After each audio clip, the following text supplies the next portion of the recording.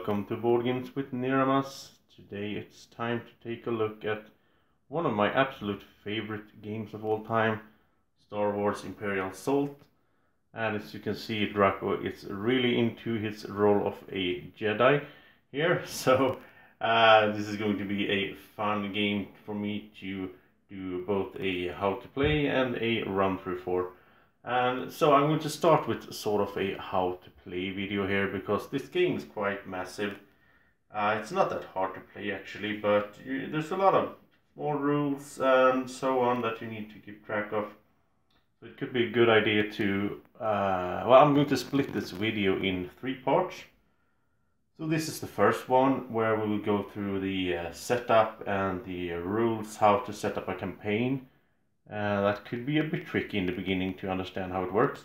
If you want to go straight for the gameplay run through, then just click the link up here, or if you're on a mobile phone, then go to the description. There will be a link there as well. But for you that want to learn a bit on how to set up this game and how to get it going, let's start looking at the components. And now, this is going to be for the base game, but I mixed everything up. I have all the expansions and figure packs, so it's quite hard for me to separate everything, and so I don't really see any point in that anyway, because I mean the base game itself is quite huge. You can have a lot of hours of fun play from it, but still I recommend you to get at least the main expansions. You don't need to get all the figure packs, but I'm going to show you here. Here's all the figures, and as you can see, some of them are painted and some are not. Some of them are base painted, some of them are quite badly painted, to be honest. And basically this is the first game that I started painting, so some of them are really bad painted. I'm going to get back to them and redo some of them.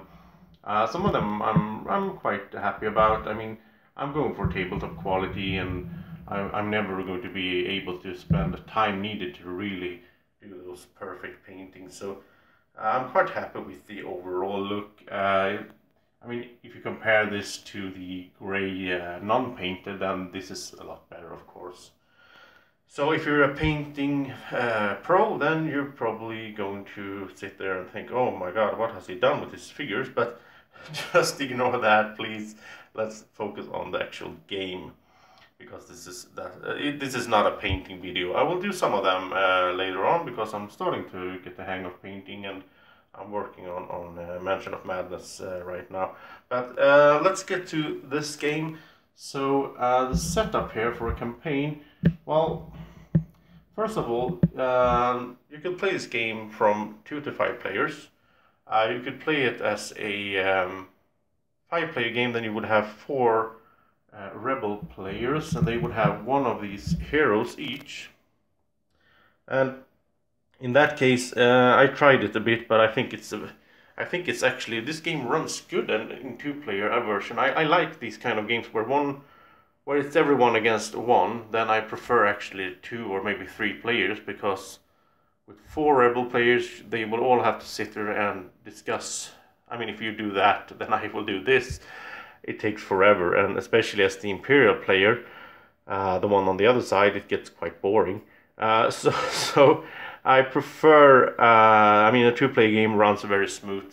And in this run through that I'm going to do in the next video, I'm going to use, Drako is going to be rebel player, of course, as you can see, and I will be the Imperial player. And so Drako is going to have 2 characters that he will play at the same time, and they have activation tokens. So right now he would have 2 activations per hero. In a 4-player or 5-player game, then each hero would only have 1 activation. They can act once during each round.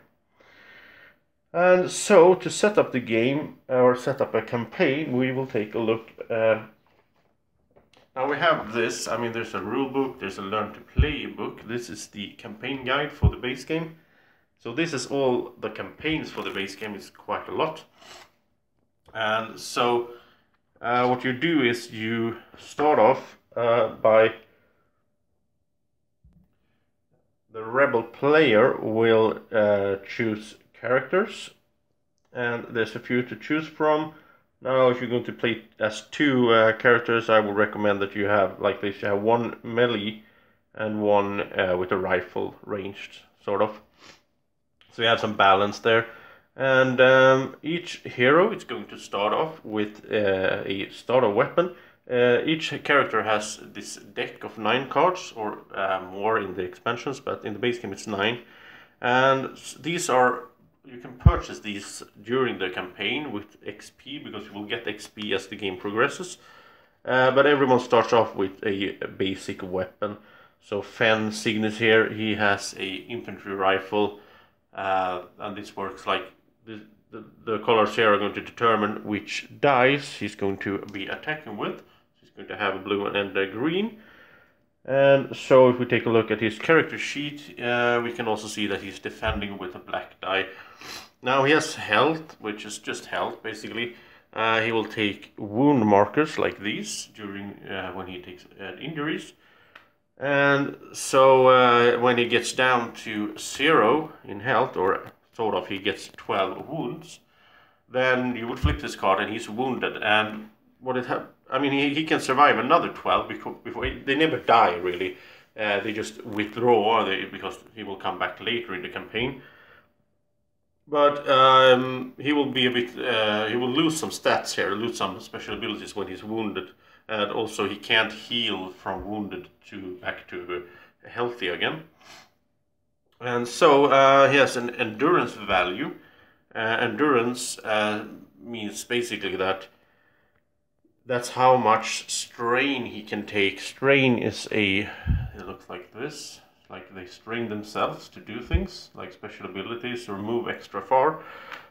So he can take up to 4 strain. Also, when he does the rest action, which is one of the actions you can do, I will get into that later. But when he does the rest action, then he will heal strain or damage up to 4.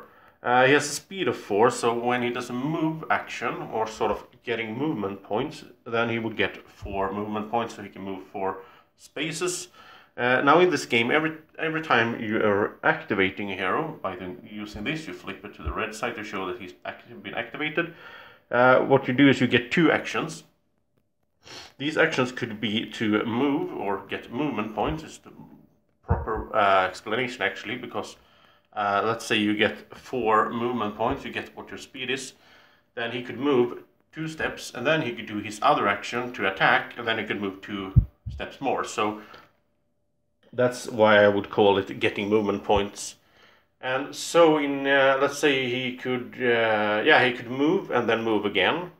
He could attack and then attack again, and that is a special thing for the rebel heroes. The let's say the stormtroopers here, they can't do that. They can either move, or move, attack, or attack, move. But they can't attack twice unless there's some units have it as a special ability that they can attack twice in activation.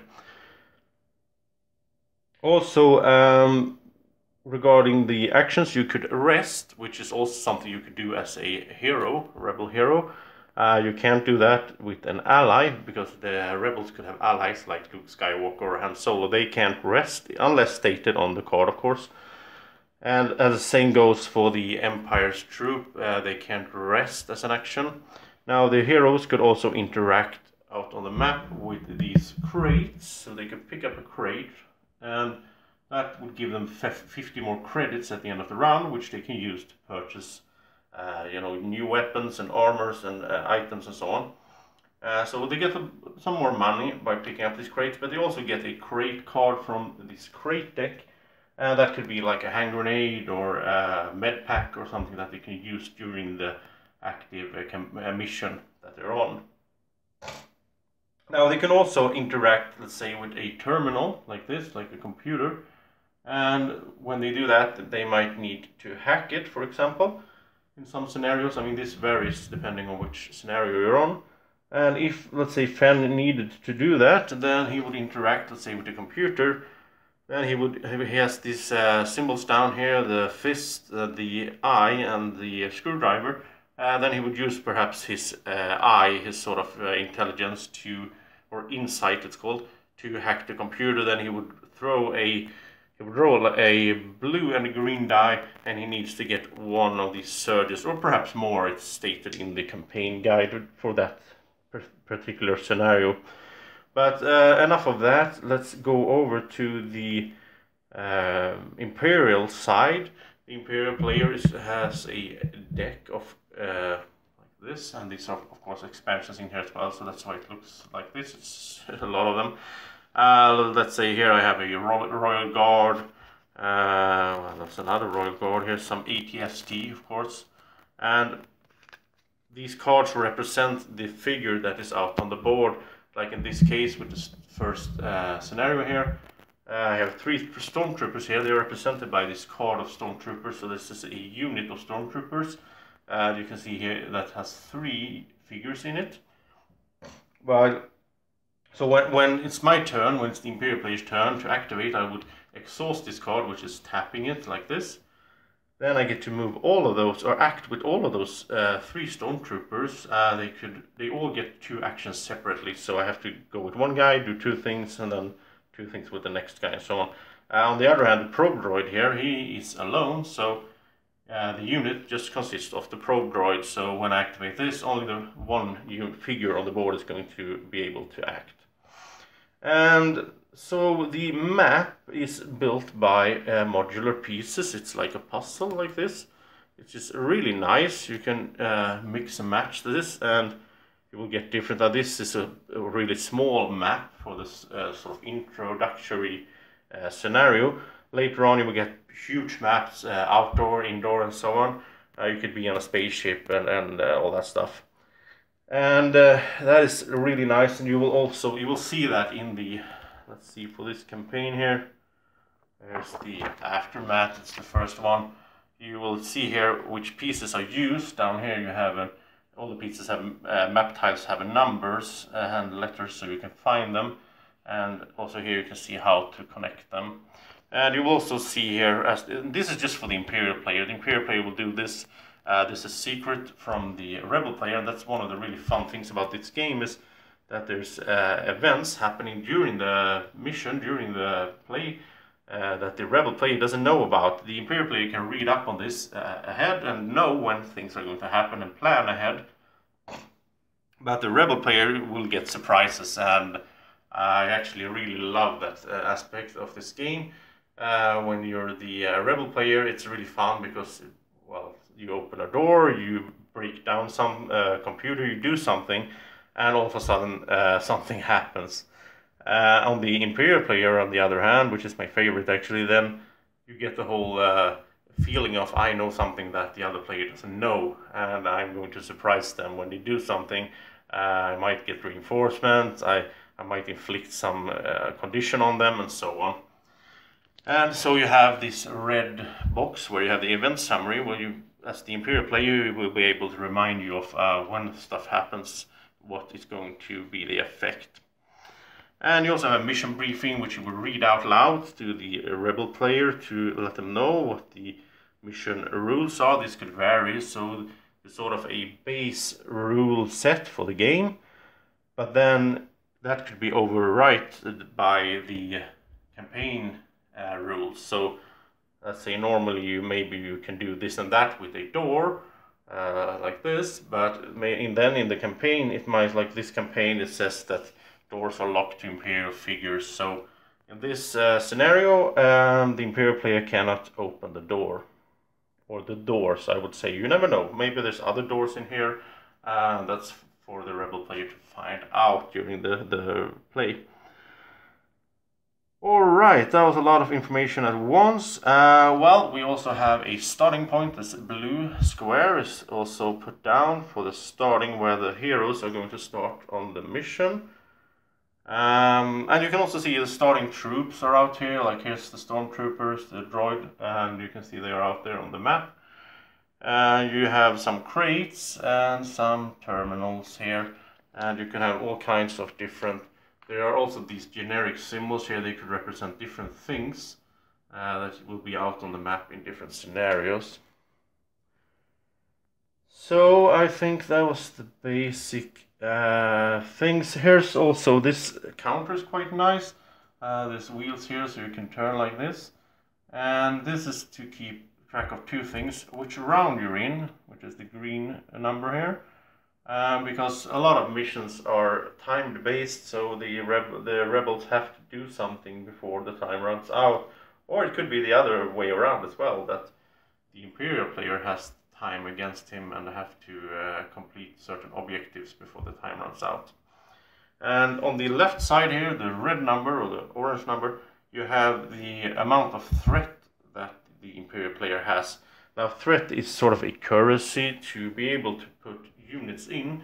If you take a look at the droid here again, he has a number 3 up here. That means he costs 3 threat to deploy for the Imperial player. So if he's killed out here, then he would go to my reserve hand, and then I would be able to get him out again once I gathered enough threat. And I will get threat.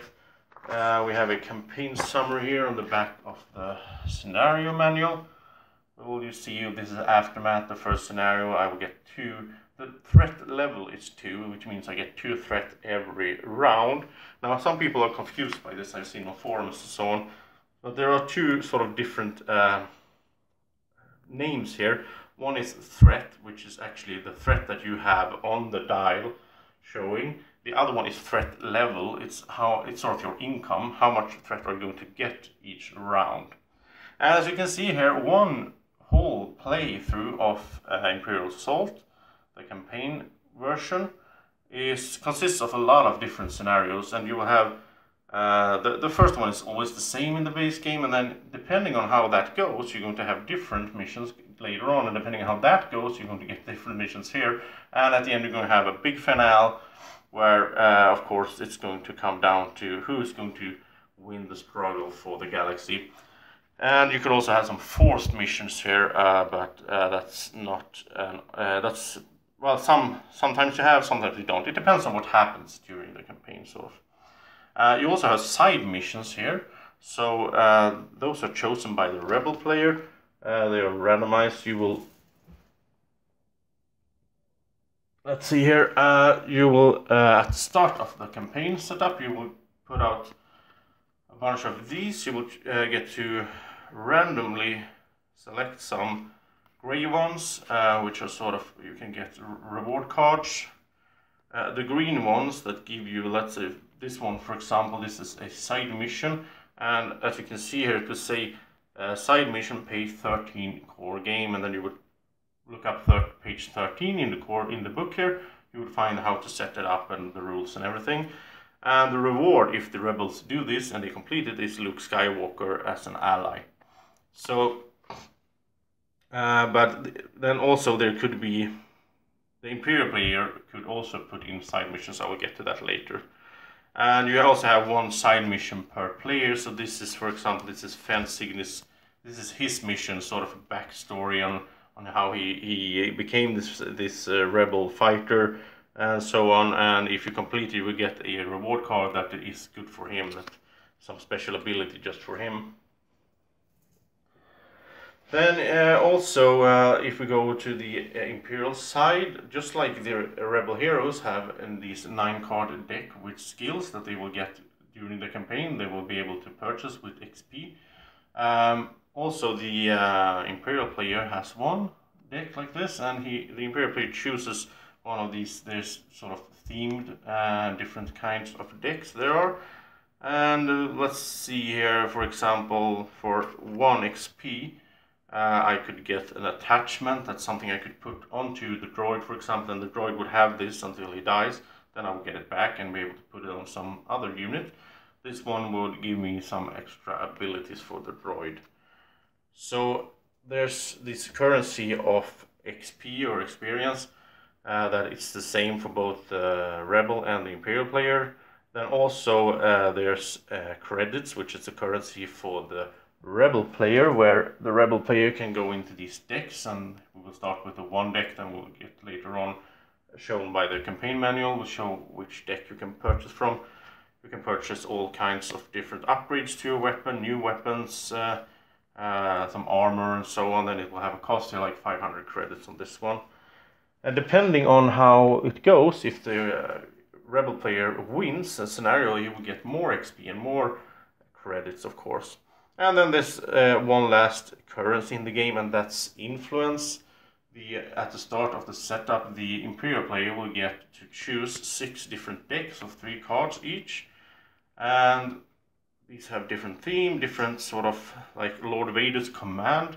This of course has something to do with Darth Vader, and so they have a cost. Like this one costs 1 influence, so the Imperial player will get influence depending on how the mission ends, and so he will be able to purchase these as well.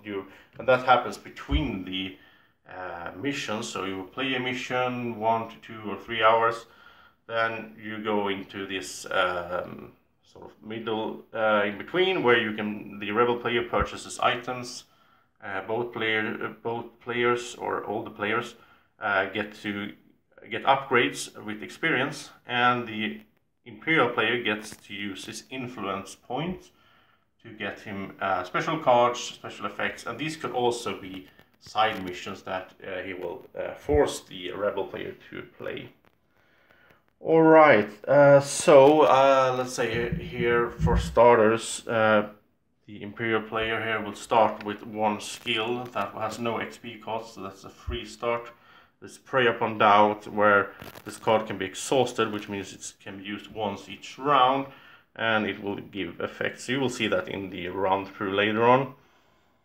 Then, of course, the map itself has some special places. I will see if I can zoom in here, just to go through that a bit quick here. Like these red lines, I mean, these are some walls, of course, the black ones. The red lines are impassable borders, so you can't move through them or you can't shoot through them. There's some lines that are split up. That means you can see through them, so you can shoot, but you can't move through them. Down here we have some blue area. This is water, so this is difficult terrain. And so for the stormtrooper to be able to move out of the water, he would have to spend 2 movement points to go here instead of 1 as normally when he moves around. And the same goes for going into the water. So there's all kinds of these small rules and settings and so on that could be a bit tricky to take it all in at first when you start playing this game, but it comes quite fast, and the gameplay is so much fun. You really get into the story and so on. I can really recommend getting some kind of plastic like this also. This is of course extra, it doesn't come with the game. And so you can keep all these little markers organized in some fashion. Alright, so that was sort of the basic setup. Now I'm going to mention one more thing before we go to the run through, and that's the dice. The game comes with all these kinds of dice here, and of course it's a dice game basically, but then of course there's also a lot of strategy involved in how you place your troops and how you do things. But you will have the black dice to defend yourself with these shields. You will be attacking, depending on the weapon you have, you'll be using different dice. And if we take a look at the 4 attack dice here, the blue one is sort of the range die. It has a lot of high numbers. The numbers are called accuracy, and that's how you determine if you hit something, if you shoot at it. And so let's say in this case you have a 5, you could shoot for a distance of 5 squares on the map, and you would hit your target. If you don't, then you're just going to miss. So the blue die is the range die, sort of the snipers have this one of them. The green die is sort of in between. It has some distance and accuracy on it. The yellow one has quite low accuracy, and the red one doesn't have anything at all. So this is the damage die. You could do 3. This is damage symbols. You could do 3 damage with this one in one roll, or just using 1 die. The green has some of that as well, of course, all the dice, but then there's the 3rd symbol here, which is the search, this little lightning. And the search is sort of a special ability. You can use it depending on what kind of effects you have. Like this weapon here, you can spend a search to do an extra damage, or you can spend a search to do an extra accuracy so you can reach further. So it depends on the weapon and the special abilities you have, what you can do with the surges. So the yellow one has a lot of surges, the green one has some, the blue one has some, and the red one only have one. So they are different, and so depending on the dice, you could sort of get a feel for, say you have a sniper rifle, then you will have perhaps 2 blue dice. You will be able to shoot far away, but you won't do as much damage perhaps as if you had a lightsaber and you were close to someone, you have 2 red dice. And defending, we have the hits here, the hits like this, the damage, they are countered by shields. These are shields. So you sort of calculate, if you get 4 hits and you have 2 shields from the defender, then you would have 2 damage inflicted. Now you also have this symbol, which is the evade. This one cancels out one of those lightning surges, right? And so you could defend against them as well. Now some of the sort of the force users, the Jedis and so on, some other guys, they have the white die instead to defend themselves with. This one has a blank, so that's nothing, 1 in 6. But it also has this one, which is the dodge. Then you would evade all the damage. You would sort of use your force or use your instincts to be able to jump out of the way, not get hit at all. It has some mixes of shields and evades, so you can both block damage and you can cancel surges, which means that will be less damage totally, or less effects and so on. And so let's see, one more thing before we go to the run through. It's this mobile app I'm going to talk about. It's called Campaign Tracker, and I think it's fan made. Just some fans made it. It's really awesome. It will keep track of everything you do in the game. You will have a setup. You will tell the app, oh, I'm playing with Fen Cygnus and Diala Pasil, that's the heroes. I will also tell it that the Imperial players are using the deck of Subversive Tactics, which are these cards. And so I can tell the app what equipment is bought. Right now there's an infantry rifle and there's a plastic staff, that's the starting weapons. What agenda cards are used, that's the one you use with influence as the Imperial player. And you can get special rewards as well later on.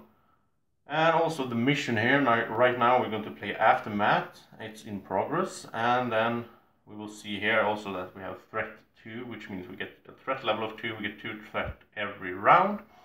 If I click this, I can tell the app if the Imperial won or if the Rebel won, and depending on that it will do calculating the XP for everyone and the rewards and the credits and the influence, and also I can insert extra credits here depending on if the Rebels were able to pick up some of those crates during the mission. So we get 50 credits extra for each of those, so that app is really handy. I can really recommend it. I don't know if it's out for iPhone. I don't use that myself, but on Android you can find it on Google Store. Campaign Tracker it's called, and it has this lightsabers crossing signal. You can find it by that. Alright, so I think that was sort of a quite quick, but then still some of the information before we get started, so I don't have to have 30 minutes of explaining before the run through starts. I could have it in this video instead. And so I hope you will go now and watch the run through over here. You can click it here, or if you're on a mobile device you can find it in the description. And I hope you will like the video, subscribe to the channel please. Tell me in the comments if I missed something, if I'm doing something wrong and so on. And please share the video with your friends and have a nice evening or morning or whenever you're watching this. Take care, bye bye.